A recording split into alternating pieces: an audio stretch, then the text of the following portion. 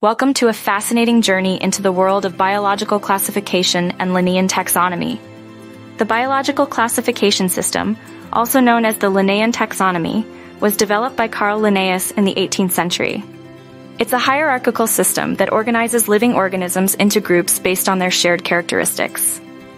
This system is based on 5 main categories known as taxonomic ranks: domain, kingdom, phylum, class, and order. Each level represents a more specific grouping of organisms, from the broadest category of domain to the final level of order. The biological classification system is essential for understanding the relationships among living organisms and for studying their evolutionary history. It helps scientists to predict how species might adapt to changes in their environment and to develop strategies for conserving biodiversity. Explore the wonders of biological classification and Linnaean taxonomy, and uncover the intricate web of life that surrounds us.